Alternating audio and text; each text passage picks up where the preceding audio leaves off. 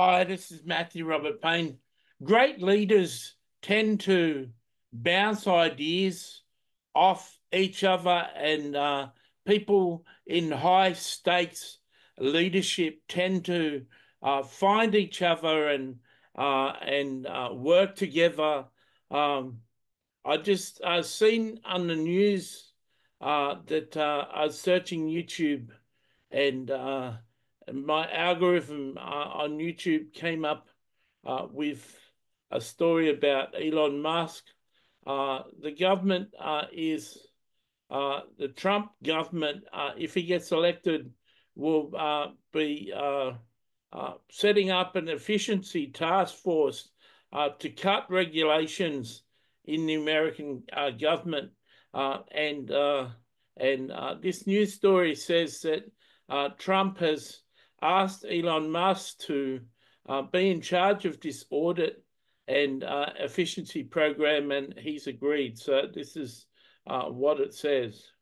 Create a government efficiency commission tasked with conducting a complete financial and performance audit of the entire federal government and making recommendations for drastic reforms. Need to do it.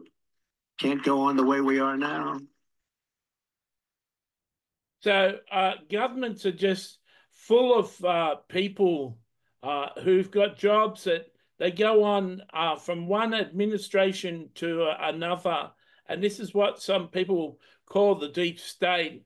And they're just a bunch of bureaucrats that waste money. And the only way to sort them out is to make an audit so everyone has to give an account of what they do and what they're doing for the government.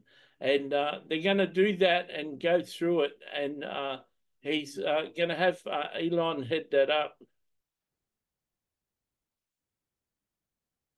And Elon, because he's not very busy, has agreed to head that task force. Be interesting. If he has the time, that'd be a good one to do it. But he's agreed to do it. In 2022, fraud and improper. Elon Musk is not only producing electric cars and tunneling tunnels under California and launching rockets to space and doing various business, doing like he's got the largest business for solar energy in the States.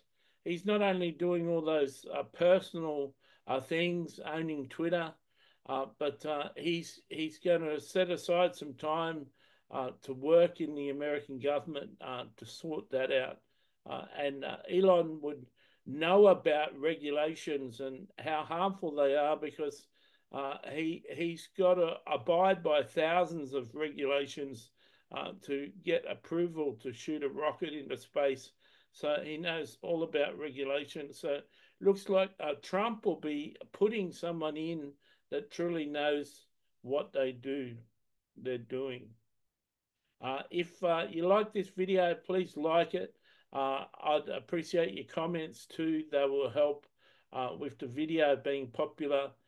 If this is the first video that you've seen of mine, just be aware that I do mostly Christian content videos, and consider subscribing. God bless.